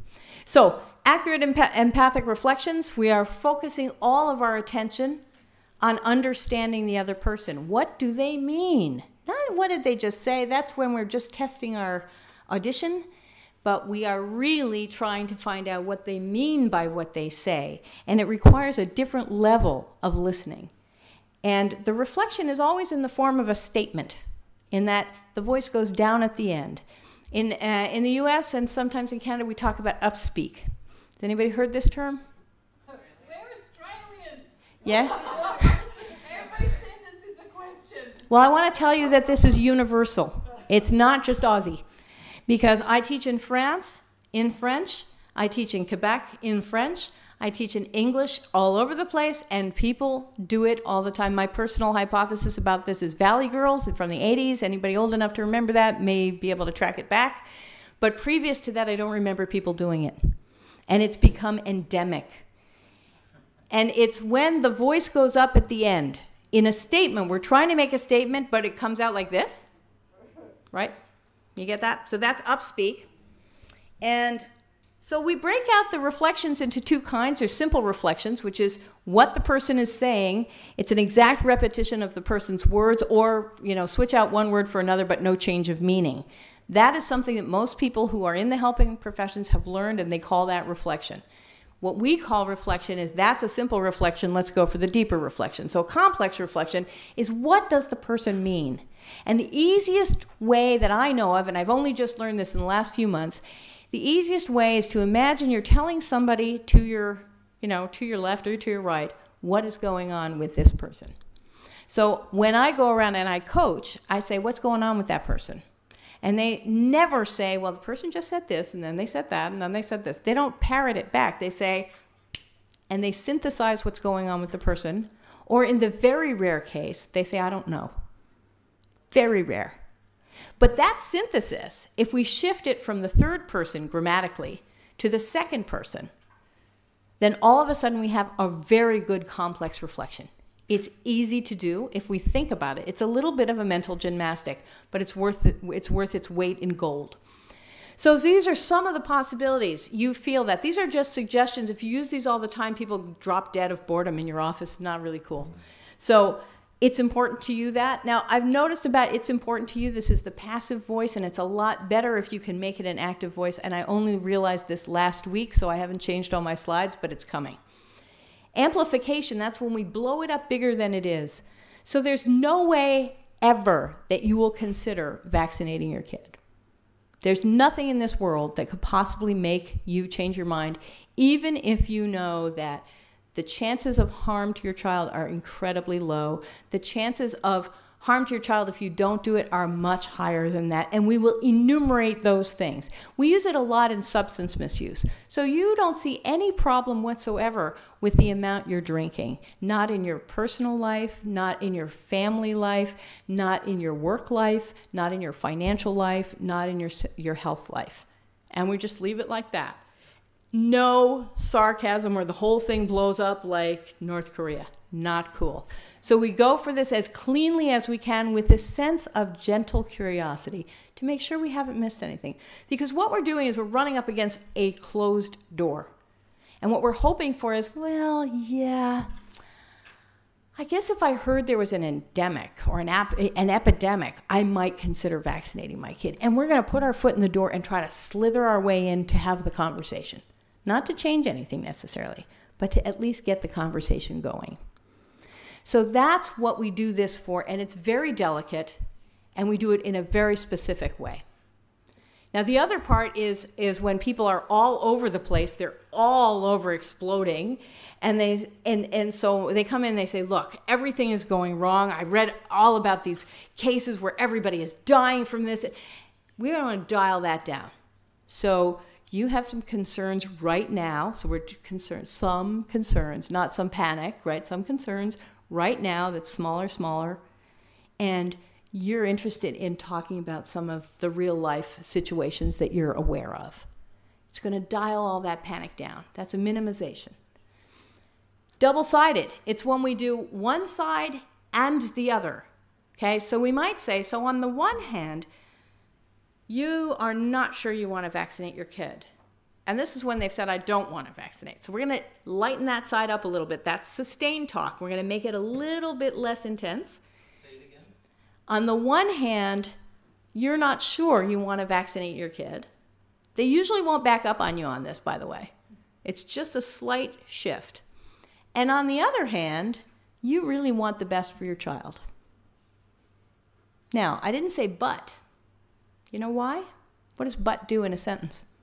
Negates everything that went before it. Exactly, it's an eraser. It's a verbal eraser. So then there's only the last piece. And if you have forgotten to put the useful piece at the end and the less useful piece towards change at the beginning, all they're stuck with is the useful for not change piece. Don't do that. What you're trying to do is get up the cognitive dissonance. You're going to raise the temperature of that. So you put two things that are incoherent in front of the person, and this is one of those moments where you make them confront their own coherence without confronting them. Well, wait a minute, you said this and then you said that. That doesn't fly in MI. But on the one hand, you're saying this and you're saying that. And you go into Columbo mode. And the point of that is you need to leave them with that clanging in their heads that they have just said two things that don't seem to go together, and let that work on them. The and is important. The other part that's important because of recency effect is that the thing that they hear last is the thing they remember best. So you want to help them move forward by leaving the moving forward part at the end of the sentence and the staying back part at the beginning of the sentence. So again, a little bit of gymnastics, but well worth the effort, because they're left with that little bit of momentum towards change. Finally, coming alongside this is autonomy building. Look, you're the final decider. Nothing I can say is going to make you do anything, and I'm well aware of that, and I'm perfectly okay. You're able to make a decision, and I'm here to help you make whatever best decision you feel. And they're like, what? You're lifting off the pressure? Wait a minute, then maybe I could change. Because I'm not being shoved into the wall of change. I'm being like just saying, well, you know, I can do it. So this is, again, that sort of self-determination piece that's very helpful for unblocking. And finally, for Bill Miller, one of the two founders, Bill Miller, Steve Rolnick, of motivational interviewing, the metaphor is the nec plus ultra of reflection. So showing somebody a way of seeing something in a different way, something common in a different way, is extremely powerful. And it shows your empathy because you've transformed it into something completely different and you've gotten them, you got it. It's very rare that you attempt a metaphor and it's wrong. Very, very rare, because you won't do it if you're not really sure of yourself. So some of the famous ones are between a rock and a hard place, entre l'arbre et l'écorce in French. So they really get squeezed, squeezed. Or one of our classics is, it's as if there's a whole pack of crows pecking on you. Because their family was all over this person, right? Get that feeling. And then you're like, oh, wow, they get me. And it's really important. Everyone wants a piece of you. Sure, sure. So any of those, and there's no end to metaphors. You can create them and create them. I had somebody in one of my French groups say, well, we don't have metaphors in French. I'm like, you don't?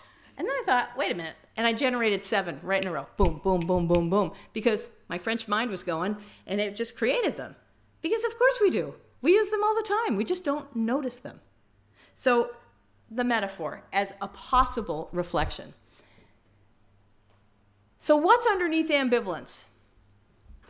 Underneath ambivalence is a desire for power, for autonomy, for agency. So we call it sovereignty, but we don't usually call it sovereignty in Quebec. Or in Kurdistan. Anyway. Belonging. A need to belong. A fear of not belonging. Being lovable and loving. These are actually needs. Being lovable and loving. And being capable. And these are based on fears. So the fears that they map onto is the fear of being abandoned, the fear of being engulfed. And when I think of engulfment, I think of being caught in quicksand, where it comes in through your mouth and your nose and your ears, and you're surrounded by it, and you cannot move and you cannot breathe. And I think about this in terms of the hovering parent, the overprotective parent, the jealous partner. You looked over there, I saw you looking at that guy or that gal. What guy? What gal? Oh, you looked over there. And all of a sudden, it's dangerous to do anything. And so you become paralyzed. And that's this engulfment thing. Shame, inadequacy, failure, we lump them into one because they're so delicious and we really overuse them in our lives. We're afraid of all of that. And loss and death. So these map back onto, whoops, go backwards, thank you. Map onto these in a very particular way. You can see the lines. Often I put them on one slide, but I didn't do that today. So there are 4 fears. There are many more than that. In case you haven't realized, it has somehow become uncool to sound like you know what you're talking about, or believe strongly in what you're, like, saying. Invisible question marks and parenthetical you knows and you know what I'm saying have been attaching themselves to the ends of our sentences, even when those sentences aren't, like, questions. Declarative sentences, so-called because they used to, like, you know, declare things to be true, okay? As opposed to other things that are, like, totally, you know, not. They've been infected by this tragically cool and totally hip interrogative tone. As if I'm saying, don't think I'm a nerd just because I've, like, noticed this, okay? I have nothing personally invested in my own opinions. I'm just, like, inviting you to join me on the bandwagon of my own uncertainty.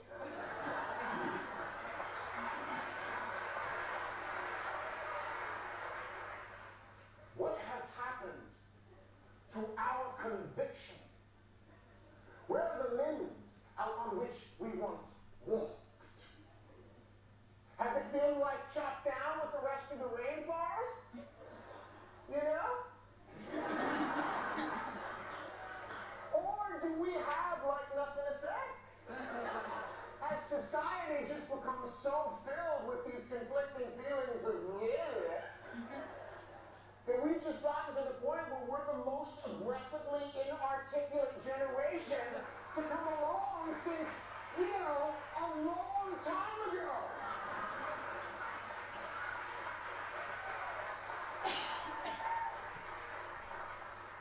So I implore you, I entreat you, and I challenge you to speak with conviction, to say what you believe in a manner that bespeaks the determination with which you believe it. Because contrary to the wisdom of the bumper sticker, it is not enough these days to simply question authority. You gotta speak with it, too.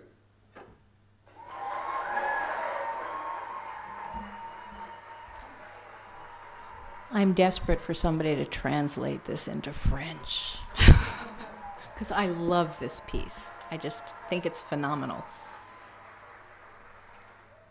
And this poet is also a teacher, and he's done some amazing pieces, so I encourage you to check out Taylor Malley's website and be amazed by his cool stuff. So this time in your pairing, the speaker is going to speak about his or her hopes and dreams. Okay, so now you're going to switch roles. So if you were the listener before, you're going to be the speaker. And the listener is going to give you his or her full presence, listening with full-on attention and eyes open this time. And you're going to use simple and complex reflections to get the conversation to move deeper and further forward. And you are really going to not ask any questions. So if you're the speaker and you hear that upspeak or you hear a question, because they're going to be pushing to get out sometimes, you're going to just raise your finger and say question, and your speaker's going to, and your worker's going to take that back and reformulate it into a reflection. Notice that simple reflections do not move the conversation forward very much, so you need to add something to the reflection that's significantly different from what the person said by how that hits you as you're listening with your heart. And what you hear is what is going on with the person. If you hear nothing, then you're going to send back a simple reflections because you don't know what to do and you're not allowed to ask questions. But take a risk here. try to hear with your heart what is happening with this other person about his or her hopes and dreams, and try to send that back as a complex reflection. So you're going to have another 3 delicious minutes to do this, and use your little cards to help guide you if you need them, to try some different kinds of reflections. You might find that they're helpful. Do you have any questions about this? All right, so 3 minutes and I'll ring the bell.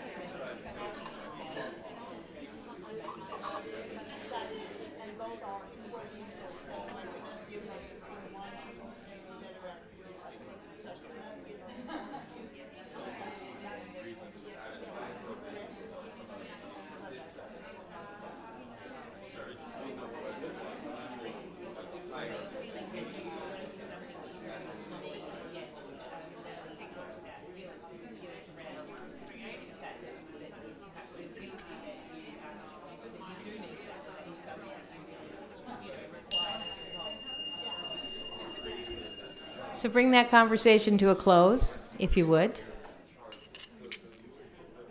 So folks, when you were the client and receiving those reflections, how did that feel to you? We just kind of got off on a tangent about my anxieties, really. Okay. All right.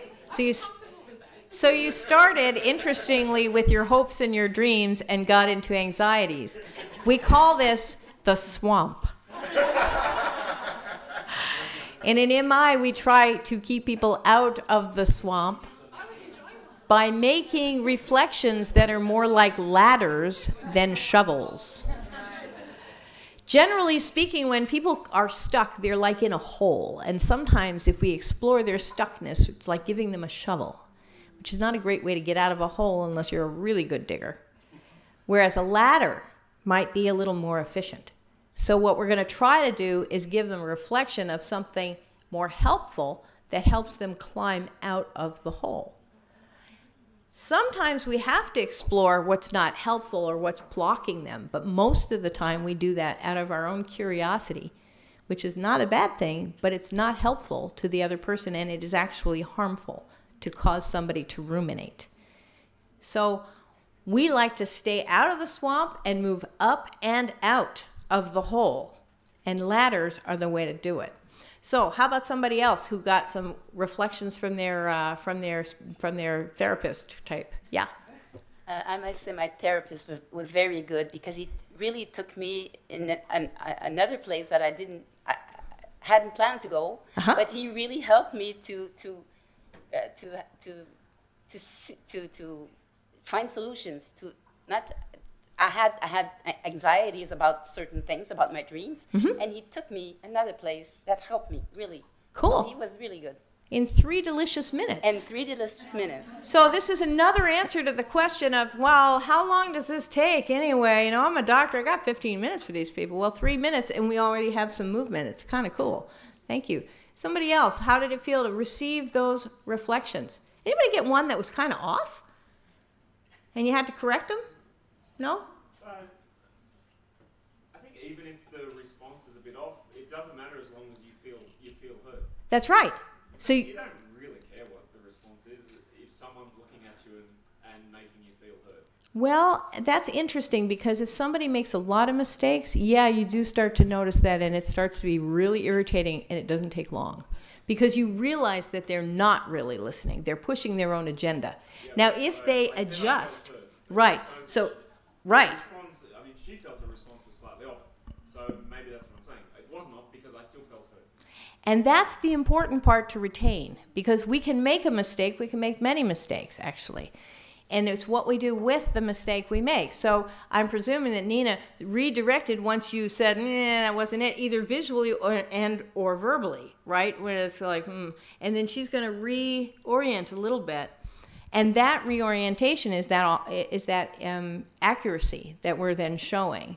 So it's a little bit like any of those games like Battleship or Mastermind, where if we way off, we get a huge whole field that we can cut out because it's not in there. And sometimes that's the most helpful, because sometimes we're conflicted. There's 2 things going on and we think it's this or that. If we're sure, we go in one direction, but if we're not sure, we're going to just, throw the dice and hope we hit it.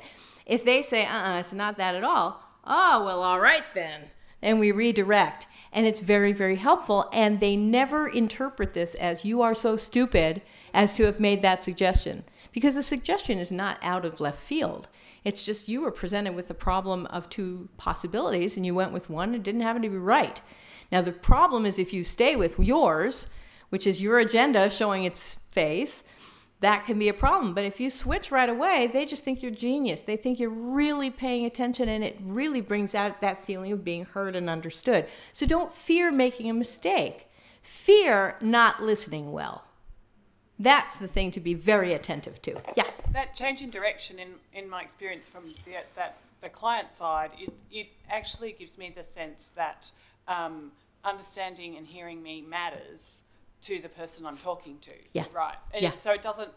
And that matters more to me than that they got it right the first or the second or even the third time. Exactly. And you see the effort, and the effort is really the part that people interpret. The actual words, just as you said, are, pretty important, but hey, it's the effort. What else did you notice? Receiving, yeah.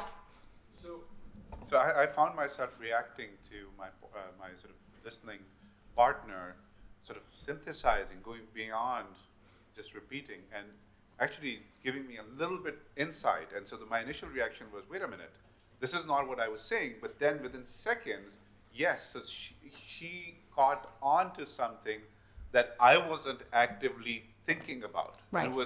And that's like half a second of discomfort, followed by wow, that's something that I couldn't have come up with, but someone else verbalized it, in a way which was reflective. Right.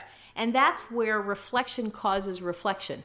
So reflection in French with an X, les reflets causent des réflexions. In English, we would say the reflections cause us to reflect. So it's that comparison thing. Well, she just said that, but I didn't say that. Well, wait a minute. Oh, you know what? Yeah, that was in there. I had no idea. We can be very surprised. And it's often very, very helpful and revelatory. Revelatory. Great. Anybody else? So, yeah. Can I just make it? It's a broader comment, but I just reflecting. I can think of 2 or 3 people in my life, friends, who just listen. Okay, whenever you meet them, the first thing they say is they ask, "How are you?" They listen, and those people, you always want to be with them. They could call me any time of the day or night to go, I don't know, do something stupid. I'd go because you just want to be with them. They have that incredible ability within a personal relationship. It's interesting. I just realized I can think of 3 people who do exactly that. Yeah. I think they listen with an accepting attitude. If they just listened and they had on their face like, are you out of your mind most of the time, you probably wouldn't call them up or go and do stuff with them. Occasionally. Right. I call them up too. Yeah, but different, right? They don't bring that warmth. So what was it like for you to generate those reflections? What was it like to listen for what is really going on here that I can grab and send back? What was that like for you? Those of you who were the therapist. Yeah. It was great. Hold on, 1 sec. One Aussie, then the next. I found it challenging in the sense that... Katie, microphone. Oh, sorry. I found it challenging... I feel heard now. I found it challenging in the sense that Ev was talking about one of those things that's a zero-sum game in a way. So it was the work-life balance, if you don't mind me revealing that. And so I was reflecting back to her and trying to do that kind of higher-level analysis of what she was saying and see what was behind it. But in a way, I felt like we were a little bit in the swamp. And if we were not in this mode, I probably would have tried to be more constructive in terms of putting a ladder in place, but that wasn't part of the task. So I felt limited in I felt like I could help and reflect, and Ev seemed to respond to my reflections, but I felt that I couldn't quite be as helpful as I would have liked. Right. So there's 2 things I want to say about that. Often what we think of as putting a ladder in place is giving suggestions to what is coming out. Not always. Okay, I'm not making a presumption here, but that's frequently what happens. We want to suggest something that's going to be helpful. Forward-moving reflections are a higher order of reflection. First, we just teach you what the heck a reflection is and what a complex reflection is. How do we add a little meat around the bone? And then we try to make that bone move with the meat, which is kind of crazy when we think about it, but that's a forward-moving reflection. So that's the kind of reflection I'm talking about when I'm talking about a ladder. I'm talking about a ladder because that just moves people in increments. So if we are, again, feeling this pull to be more helpful, it's because we're looking at them like a problem. And maybe we need to just back that off for a little bit and look at them like the well and just find out more. So we can find out more with reflections. Sometimes we need a few questions. And again, in your office, in a real conversation, we're going to use those questions, but much, much more sparingly than you do now, because you now have another possibility, which is to use reflection. And in MI, we use more reflections than questions, more open questions than closed questions, more reflections than questions, more complex reflections than simple reflections. That's going to give us a full whopping amount of power behind our motivational interviewing so that we can bring people forward in this reflective active mode. That is what we're really shooting for. So in this wee little exercise, you probably didn't get there, and it's perfectly okay. But it is out there, and when we practice, when we really learn all these muscles and build them all up, we can be very, very, very powerful when we put the whole thing together. Here's the good news. Learning MI is modular. You can take on one piece, even one thing that you learned today, and practice that. Become natural with that, and then add another piece. Work that until it's worked in and integrated. Add another piece. Do it at your own rhythm. Practice. See if you can get some feedback from somebody about it if you really want to go forward. Because what we know is you can spend 3 days with me in a wonderfully energizing and engaging blah, blah, blah, but 6 months down the line, you may still retain the EPE. You may retain scales, and you have the scales on the flip side of the EPE, but that's about it. That's what you got. And you're not going to keep this reflection thing because you're not sure about it, and you're going to let it go because you don't want to feel incompetent in your work, and no reason not to do that, right? That makes sense. But if you want to keep going, you need feedback, and there are lots of ways to get that. You can record your sessions, send them into a coding team. I have one. There's a lot of other ones. I have a team that codes in both languages, English and French. But we've got coding teams in Spanish. We've got coding teams in Italian, I think. We definitely have one in Japanese and in Korean and in Chinese. So we've really started to branch out if you want to improve your practice and you aren't physically close to a trainer. So these are possibilities. I do Skype coaching and stuff like that. So there's ways to do this, right? If this is important and interesting to you. So that brings us up to time. I didn't get a chance to do all the other cool stuff, but hey. So I'd like to ask you a question. What thing, well, 3 questions. I'd like you to say 3 things about this. What most surprised you? Well, 2 things will do. What are you most likely to put in place, if anything, in your practice? Just those 2 things. What most surprised you about these 3 hours? And what are you most likely to put in place in your practice if you're going to put anything in place? Anybody got something to say about that? Yeah. Well, what most surprised me is that it's an attitude more than something that takes 3 hours of time. This, as you said, can be done even if you're standing in the hallway and you only have 2 minutes. Mm-hmm. And what am I most likely to put into practice? I think I'm going to try to start doing it in the first place. What exactly I'm going to try, I'm not sure yet, but cool. It'll come. Great. Thank you. Yeah. I realized that when you don't ask questions, it's the beginning of listening. And I think I will never forget this. That's amazing. Thank you so much for that. That's fantastic. What I realized about questions not too long ago is that they are always our own agenda and never the other person's. Think about that. Somebody else who'd like to say one thing they'd like to try, one thing they were surprised by. Is there something that you're going to try when you leave here? Everything. Oh, cool. Thank you.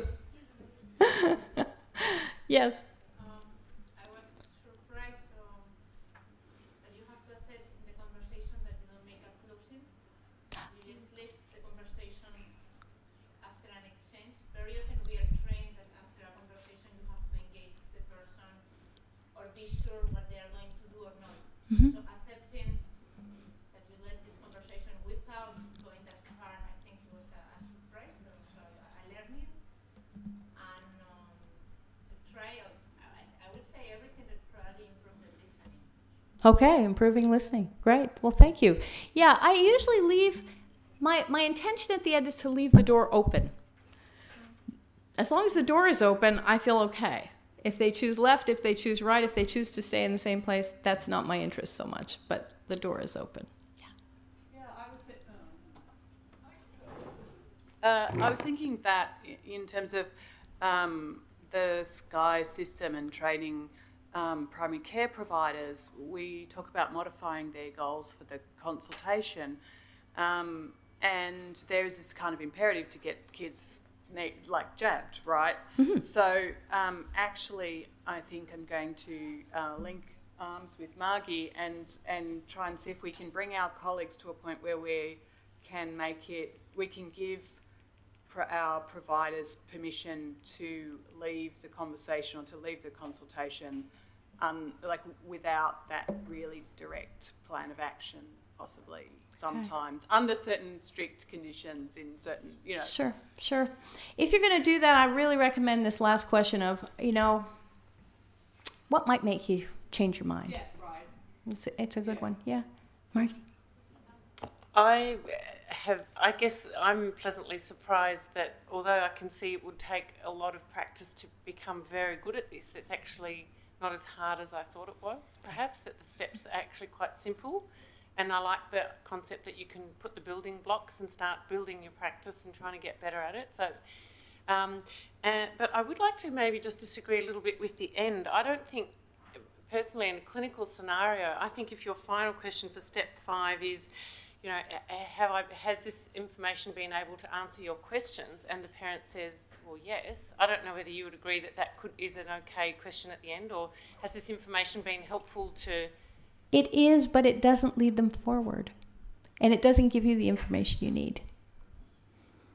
Yes, it's been helpful. So what?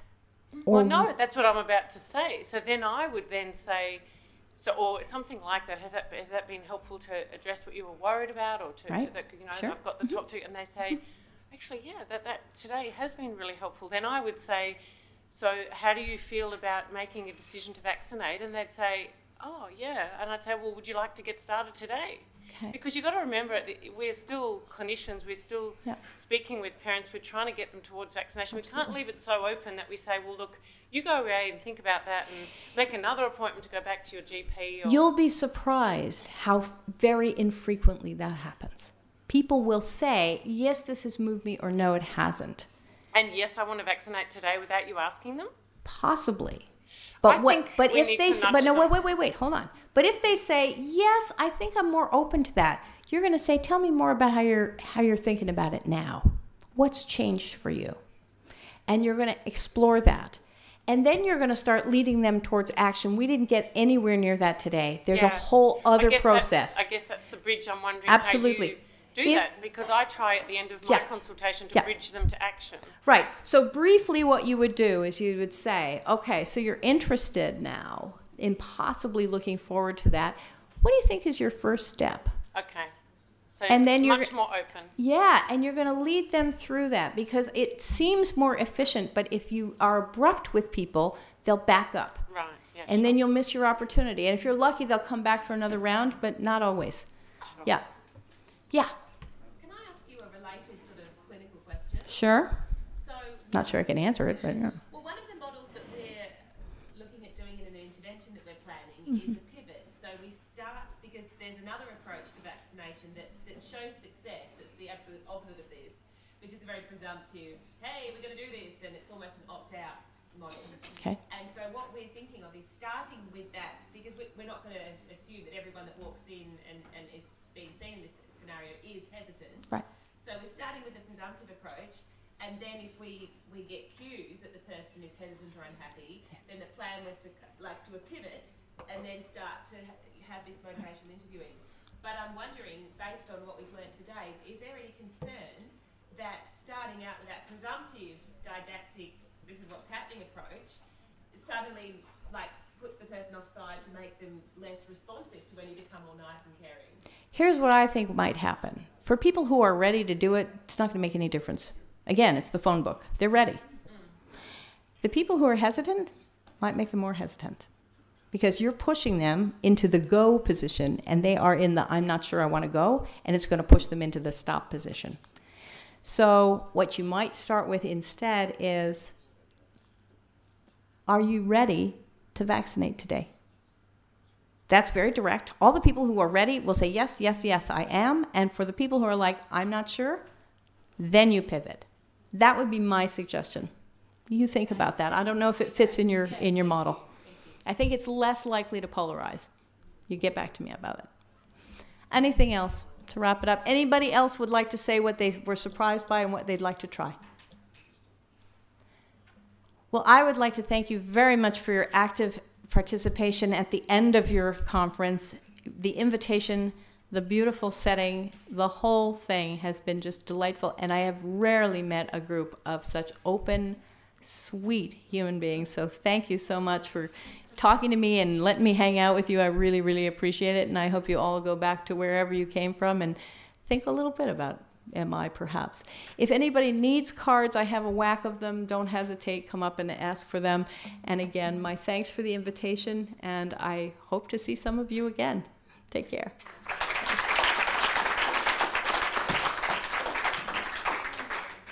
I just want to show you my last picture here. Whoopsie, just missed it. That's from last night. Off the back there. Thank you. I think it was your fault. Didn't you say, oh, everybody's taking pictures? And I went, oh, I've got to get one too? And I did that.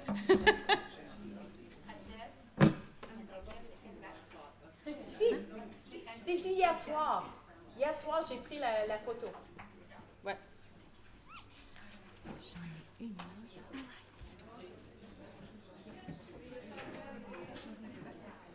Est-ce qu'il fait chaud ou est-ce que c'est moi? Il fait chaud, on a ouvert.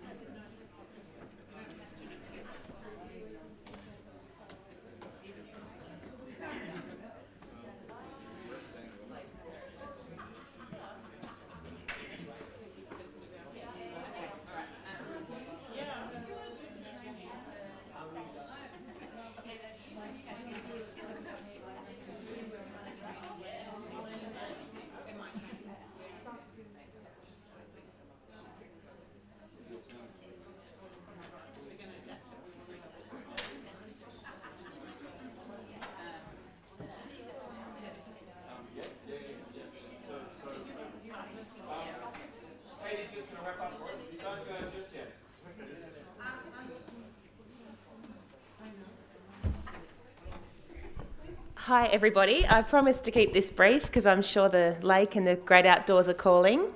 So it's a bit of a tradition at these events that someone from the organising committee wraps up, and Angus said last night, who's it going to be? And I said, it sounds like it's going to be you, and he said, no, it's going to be you.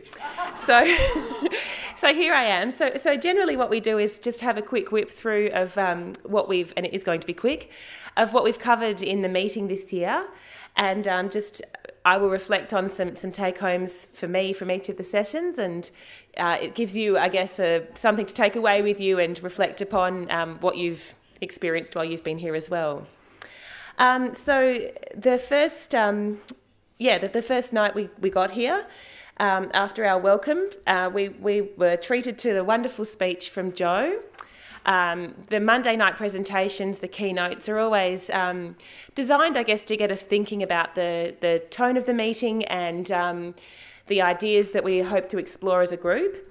And I know a lot of what Joe said resonated with a lot of us, particularly because we went on to hear it in subsequent presentations. And certainly for me, that slide in which she put up the kind of processes that her department uses, and people commenting and really being moved by the centrality of having surveillance of attitudes and communication, and those things being parts of the work of running immunisation programs that never stop and that we can never stop. And that, I think, was the lovely, a shadow sounds like a bad word, but that was the lovely kind of resonating bell, if you like, that rang out through the rest of the conference or the meeting as we thought about all the other things that we do. So then it was time for the rapid fires, and of course they were quick and intense and wonderful. We heard from Dorothy about how to respond to vocal vaccine deniers, and the organising committee has already spoken to Dorothy about coming back next year and having this same kind of window that Rachel has had with us. So now we're all, I won't say skilled in motivational interviewing, but perhaps feeling more confident and aware of the techniques, and maybe after next year we will also be ready to go out in public and debate vaccine deniers. So that's the hope. Harvey introduced us to a study looking at vaccine hesitancy in a non-Western setting, and that's still something quite novel at this meeting. So that was a really interesting and useful exercise for us. Saad took us on a very entertaining and interesting and inspiring reminder of all the many cognitive biases that are working on us all the time, and how we can think about that in the context of vaccination. And then Jess reminded us that it's so important to think about what exactly we want to measure. And Jess, you made measurement interesting and engaging and got us really thinking about that, so thank you. Then Nina and Angus both shared with us strategies for primary care and communication. It was great to have those two presentations back to back, one that's been developed in Australia and the other that's been developed for a more international audience. And hopefully they've both been able to get feedback from people at the meeting. So then we had the social marketing session, and that seemed to really kind of ignite people, and there was a bit of disagreement in the room, which was always fun and entertaining. Suzanne gave us a wonderful overview of what social marketing is and how it works, which I think was filling a real gap in this meeting. I particularly enjoyed Doug's concept of pulling people in. I think I'll go away and think about that further, the idea that what good marketing does, even if it's evil marketing, but certainly the marketing we want to do, of drawing people in to what you have to offer, and not necessarily at the moment you want to offer it, but what does it take to actually draw them in more generally. And then Clarissa gave us a wonderful example of social marketing in practice. The next session was how do we support healthcare workers to foster trust in vaccination. So we started with John. And his beautiful take-home for me from that was this idea of feeling felt. And Eugenius made the rather kind of confronting question of, well, you know, why do you think people didn't respond to your presentation? But I don't think it was because it didn't move us. I think maybe it was because it did move us, and it was the kind of thing we need to reflect on further and think about how that implicates the work that we do. Then we heard from Arnold about Promovac to Promovacqua to Promovac with a big C, and then Emmy. And so just so exciting to hear about, particularly for us Australians who are looking to do something similar. So exciting to hear about how an idea that some of us heard last year is growing and being implemented. So that's a real treat to have heard that. Then it was my session, and so I was really excited to have the three speakers, and was really pleased that wonderful Cindy could make Pierluigi almost in the room from his home in Italy. And I can't speak without bias about the session, but I certainly enjoyed it and found it useful, and hope that you did as well. From there, we then slept, and then this morning we looked at some of us slept, some of us didn't really sleep very much, to be honest, not naming anybody. So then then today, our last day, was looking at, I guess, a more translational and policy focus, at least in the morning. So we heard from Margie, and it was, in a way we heard from Arnold the previous day about sort of, a project that is well now into implementation right from its early days. But to hear from Margie the early part of that, the planning and the kind of level of diligence that goes into being ready to roll something out, I think was a nice sort of, here's one I prepared earlier, and then here's how you actually do it as well. So it was nice to have those presentations. It was great to hear from Monique, the policymaker's perspective and the kind of considerations that go into what governments decide to do and how they decide to do it. And finally, Brent's presentation was illuminating and interesting and fun, and Brent's obviously a hugely engaging speaker and has a really interesting history. But thinking from analogous cases are always really useful. So I hope that you all got as much out of that as I did as well. Then we had the workshop to think about evidence-informed policies and practice, and that was nice. And I think maybe, I don't know how the other people felt, but that, the report backs are good, but the time we had actually standing around a table talking were really good, and you're never going to quite sort of necessarily be able to share that with the room. But I feel like with those workshops, the doing was actually the real lesson and the real engagement. But of course, one group impressed us immensely by making a fantastic PowerPoint show as well, and blowing the rest of us off the stage. But it was obviously great to hear what all of the groups had worked through there. And then finally, we were treated to the training from Rachel Green about motivational interviewing. And this was something that I had been particularly keen to bring to this this meeting, knowing firstly that for the Australians it's something that's on our agenda, knowing that for the Quebecois it's something that they are doing already, and always trying to think about what kind of take-home value can we give to people that come to this meeting. And so I hope that you all found that as useful as I did, and I think you did. And I want to quote Harvey here because it was beautiful, so I'm going to say it again. If you don't ask questions, that's the beginning of listening, and I will never forget this. So the take-homes that we have from motivational interviewing, I think are two key tools that we can use. One, to give information. Evoke, provide, evoke. So one thing we can go away and try.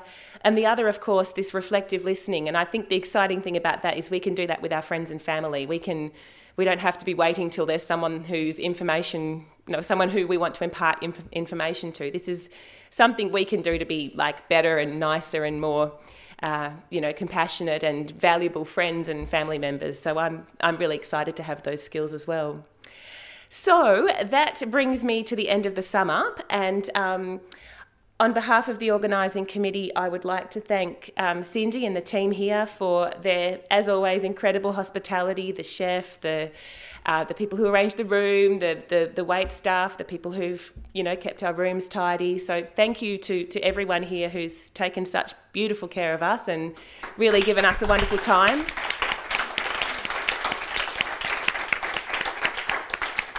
And I'd like to thank the other members of the organising committee for the wonderful work that they've done in putting this meeting together.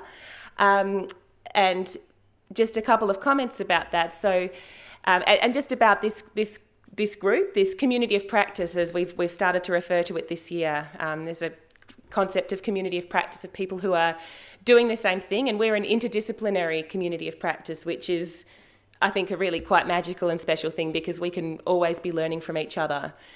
This is my third time at this meeting, and it's my first time on the organising committee. And my first meeting was 4 years ago, and I feel like I have grown up so much in that time as a researcher and as someone who can contribute to the field. And what's been really exciting is how much the field has grown. So I was talking with Jess. You were saying you were born you were the same age as Harry Potter. Yeah, so Jess was the same age as Harry Potter when the Harry Potter books came out. And yeah, I feel a little bit like that. Probably I was born a little later as a researcher, but to come into this field and grow with it has just been such an incredible thing for me. And this meeting and this community of practice has really been everything to do with that. I can't underestimate how significant that has been. And just as it has been for me, I know it has been for so many other people in this room. And if this is your first time, then I hope that it will be something that can continue to be that for you as well. So the organising committee has, this year we've kind of, individuals championed particular themes and particular sessions and put them together. You will have an opportunity for an evaluation, I think. Is this true, Cindy? That evaluations will go out? She's sending them. So please tell us, what you liked, and in particular what you would like to have next time that wasn't included this time, and we will do our very best to make that happen for you. And we would really like to know from you how we can populate these meetings with useful and helpful speakers and training and conversations and sessions. And the final thing that I want to say is that we will be having a meeting again next year. The timing might be slightly different. This is going to be determined soon, and we will let everybody know. But one of the ways, in fact, one of the only ways people know about this meeting is through hearing about it through their networks. So anyone that's ever been to the meeting will receive an email. And what we would really ask of you, so that we can continue to grow, so our community of practice continues to grow, is that when you receive those emails, that you push them out to your networks in your country, or not just in your country, but in your discipline and your specific community of practice.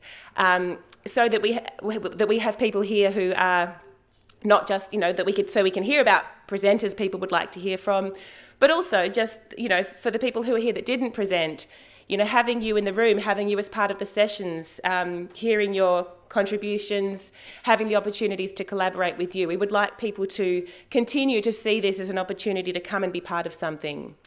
So please, when you hear about the next meeting, please consider coming, of course, and please share that information with your peers. So on that note, I think that is the end of my speech. I don't think I've forgotten to thank anybody. And so I'd just like to thank all of you so much for making this a truly wonderful meeting. And I hope to see many or all of you at the next one. Thank you.